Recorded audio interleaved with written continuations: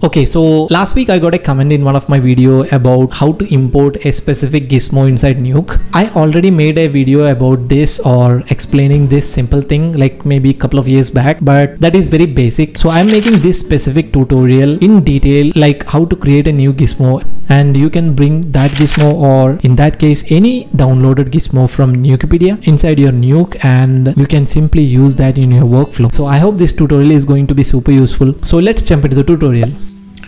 Okay, so we are inside Nuke now. So what is a gizmo? So let's suppose if you're working on a sequence of shots where you are using a set of nodes consistently in every single shot. So instead of using this set of nodes every now and then or in every single shot, you can create a group with all this set of nodes with the exact similar properties and use this gizmo or use this group in every single shot. So you don't have to spend time importing all those single nodes. Instead, you can simply take this gizmo or this group and alter its properties to get the desired effect. So I'm going to create a small gizmo here to showcase like how we can create a gizmo or how we can create a group inside Nuke and how we can load that gizmo file back into Nuke every time you open a new Nuke version. Let's take blur node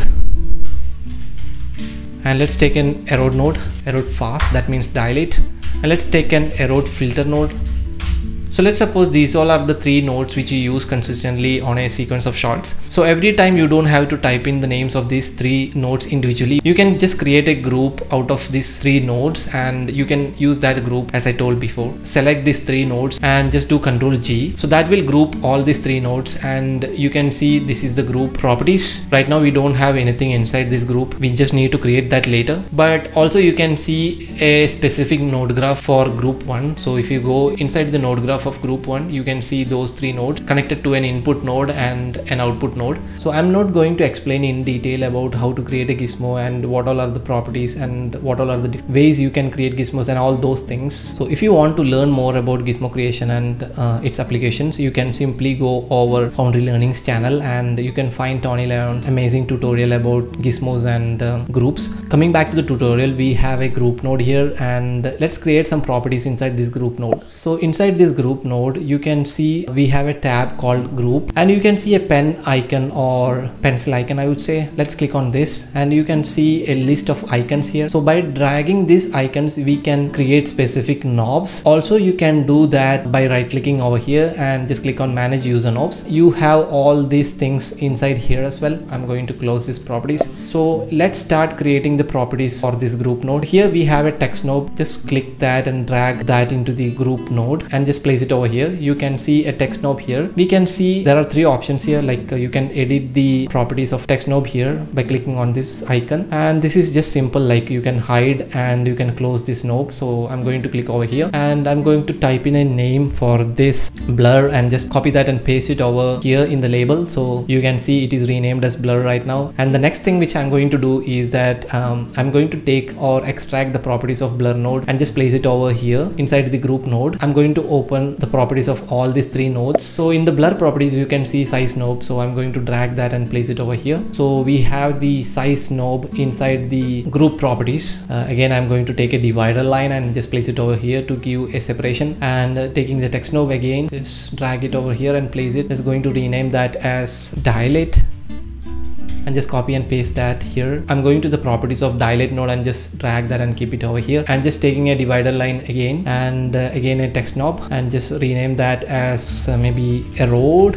and just copy that and paste it over here, and that's done. So just drag this size knob and place it over here. So let's click on this icon again and see if our properties are working well. So right now we have some properties and we have a user tab and a node tab. User tab is a tab where we created all those custom properties or custom options, I would say. And let's take a checkerboard and see what we can do with this group. Let's view on the group node and let's take the properties and let's blur and see if it is getting affected. Yes, it is getting affected. So our properties are ready, and as I told, there's a beautiful tutorial in Foundry Learning's channel created by Tony Leons. It explains all these things in pretty much detailed way, so kindly go there and check that video for learning more about creating gizmos. Let's edit this tab's name. For doing that, you can simply press over this icon and you can simply click on this and just type in your name. Let's type in like blurring. That's my tab name, and yes, our tab is ready. So we have a blurring tab. Inside that we have properties of blur, dilate, erode. Let's see how we can export this group as a gizmo. So that is pretty much simple. Just the double click on this group properties. So inside your node tab, you can see a button over here, export as Gizmo. Simply click on that button and it will just ask us to save this Gizmo or group in your hard drive. So I'm going to name this as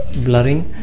And you don't have to type the extension because it is already typed here. So I'm going to save this group as a Gizmo. Just click on save button and you can go back to the folder where you saved the file and check if your group is exported as a Gizmo or not. So I saved this Gizmo inside my .nuke folder. So let's go over there and check it out. Okay, so we are inside my .nuke folder and as you can see, this is the new Gizmo which we just created. So I hope you understood what is the basics of creating a Gizmo and exporting that into a specific folder. And let's see how we can load that inside nuke. So the method which I'm going to show you is I would say the most used way by people. I used to do that a lot before. So if you're inside the specific folder where you exported the Gizmo or where you downloaded the Gizmo in that case. So for me, it's my .nuke direct. So I'm going to double click the Gizmo file and open that in a text editor. Right now, I just opened that in the default notepad and you can see some set of code here. You needn't worry anything about this code. You can simply copy the whole code, come back to nuke, and you can just simply paste that here in the node graph. You can see the Gizmo is loaded inside nuke. Let's alter the properties and see if it's working or not. Let's view on the Gizmo, and as you can see, we can alter the properties. So Gizmo is working. So this is the way which I saw many people imports Gizmos inside nuke, which is obviously not the right way. So I think 4 years back I made a specific tutorial on how to import a Gizmo inside nuke, which went well, but I recommend not to follow that method because that's kind of a basic method which is not that apt. I mean, we can import Gizmos inside nuke, but that's not the right way because we might face a lot of issues doing that method. So I'm going to correct that video. I'm going to show you the exact way which we need to do later in this video. So kindly stick to the video. So the way which I showed in that video is, so come back to your folder where you exported your Gizmo, or in that case, if you downloaded that from nuke.py, just copy that Gizmo from that specific folder and paste that inside .nuke directory inside your machines. This is really important. Always make sure you copy that Gizmo and paste that inside .nuke directory. So here you can see we have blurring.gizmo, which is the Gizmo we just created inside nuke, and come back to nuke, and in the node graph just right click, go into other, all plugins, update. It will take few seconds for nuke update itself, so let's wait till that. So I think nuke is refreshed. Press tab and just type the name of the Gizmo. So this is the Gizmo which I pasted in my .nuke directory. Cool. So we have the Gizmo ready to edit. So I'm going to connect that into the checkerboard and let's see if I can alter the properties. You can see it's working. So now our Gizmo is pretty much available inside nuke without any copy paste or without doing any kind of manual editing. This is the way which I showed in that tutorial. But why I'm telling this is not the right way is that if you close nuke, okay, so this is a fresh nuke and let's take the checkerboard and let's try to import our Gizmo again. Tab, blurring. So I'm not able to find my Gizmo again inside the node graph or inside my nodes. This is the drawback of doing that method. Pretty much every time if you are relaunching a new nuke, you have to do this. This is really a hassle. I wish no one follows this method because I'm going to show you much better way for importing Gizmos. So again, stick to the video. Okay, so what is the difference between a group and Gizmo? Okay, so here what we are going to see is the difference between a group and a Gizmo. If you have an exported Gizmo, you can edit that and bring a group inside nuke. So let's see how is that. I'm here inside my .nuke directory and you can see the exported Gizmo here. So I'm going to open that. As you can see a lot of codes here, like I'm not going to give you a basic lecture about this code. It will make you more confusing. So instead of that, just concentrate on this specific word. You can see Gizmo written over here. So I'm going to copy this, just paste it inside my nuke. As you can see, this is my Gizmo. I already showed this way to import a Gizmo pretty easily, but also told that this is not the right way, because if you want to see what is inside this Gizmo, what nodes are used to build this Gizmo, you cannot edit that Gizmo here inside the properties. So this is definitely a drawback. So instead of importing a Gizmo, if I'm going back to the notepad again, come back to the part where you saw the Gizmo written. So instead of this, I just type group and just copy this code and let's paste it over here. Now you can see this is a group. So what is the difference between a Gizmo and group? You can see the properties are very similar, and let's see how the properties are getting affected in both. You can see the blur in group and Gizmo, and it's completely similar to each other. So there is no difference between group and Gizmo in terms of properties. Inside your group node, you can see a S kind of icon here. You can just simply click on this icon and you can open that group and see what is present inside this group. So these all are the 3 nodes which we used to build that Gizmo. So I can see that inside my group node, but instead of group, if I checked Gizmos, I cannot see that icon here and I cannot open and see which nodes are used to build this Gizmo. So I'm sure next time if you see a Gizmo, you just just rename the Gizmo part as group, and you can simply copy paste the code and paste that inside nuke and simply open and see which all are the nodes present inside that Gizmo, and you can learn a lot of things from there. So okay, till now we have seen various ways of importing a Gizmo inside nuke. I would say all those methods are pretty much easy to understand, but I would like to say that that's not the exact way to do. So right now I'm going to show you the exact way of importing a Gizmo inside nuke. So for that you just need to concentrate a little bit more here. Before doing anything inside nuke, I just need to go to the .nuke directory. So inside my .nuke directory you can see many folders here which are part of my .nuke pipeline. So I'm not going to mess up anything here. I'm just going to simply show how we can integrate a Gizmo inside this .nuke directory and just simply load that inside nuke. So I'm going to cut this .gizmo file from my .nuke directory, and as you can see I have a folder here. So I recommend to create a folder specifically for Gizmos, and inside this folder you can see some Gizmos already present. So I'm going to paste that Gizmo inside this folder, and you can see a blurring.gizmo here. So make sure you do that. And also you can see a Python file here like init.py, which is just click on that init.py. Okay, for those of you who wonders what text editor is this is Sublime Text, which is an open source. You can simply download this from internet. Here you can see some set of codes. You don't have to worry too much about these codes. I will copy paste this code inside the description of the video. That's easy for you, right? So I have added a path for the Gizmos like nuke.pluginAddPath for my Gizmos folder. Pretty much easy. You don't have to be so confused here. Once you type this thing, just save init.py and close this. Also you have a menu.py file inside your .nuke directory. If you don't have init and menu.py in your directory, you can create a new one. So just double click on menu.py and open that in the Sublime.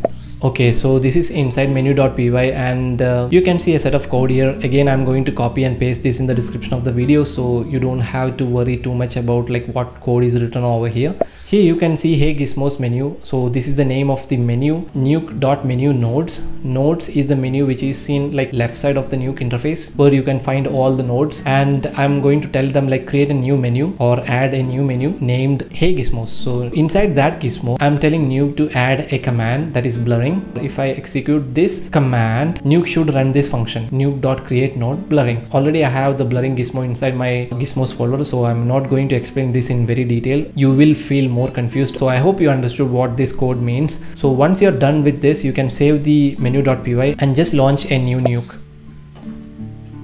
Okay, so here we are inside nuke, and let's take a checkerboard as always. And right now we are not doing any kind of hacks inside nuke. We are just going to import our Gizmos, which are pretty much integrated to the .nuke folder, so we don't have to worry anything. If you see right over here, we have the HeyGizmosMenu, and inside that you can see the blurring Gizmo which we just installed or which we just created inside nuke.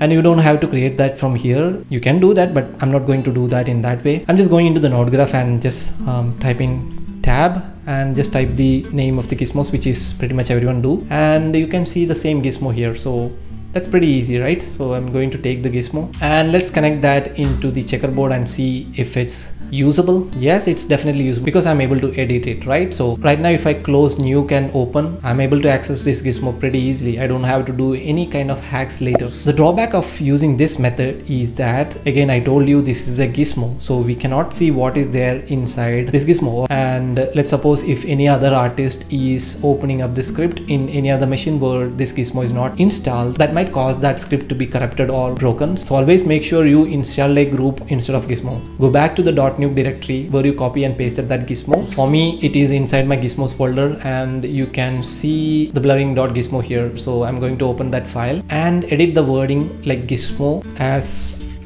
group, and just type in like leave a space, name, the name of the Gizmo. I'm going to save this file. Okay, so we are inside nuke again, and let's take a checkerboard and let's import our Gizmo, or let's take our Gizmo, tab, blurring. Here we go. We have the blurring Gizmo, and I'm going to connect that into the checkerboard. And if you click on this icon, you can see what is there inside that group or that Gizmo. And now this is pretty much easy and pretty much standard. You don't have to worry about breaking the script or any kind of issues using this specific Gizmo or group. I hope this tutorial is super useful to every one of you. If yes, please like the video. That's a real motivation for me. Also comment down your thoughts or comment down your questions. So until next video, it's Manu signing off. Thank you for watching.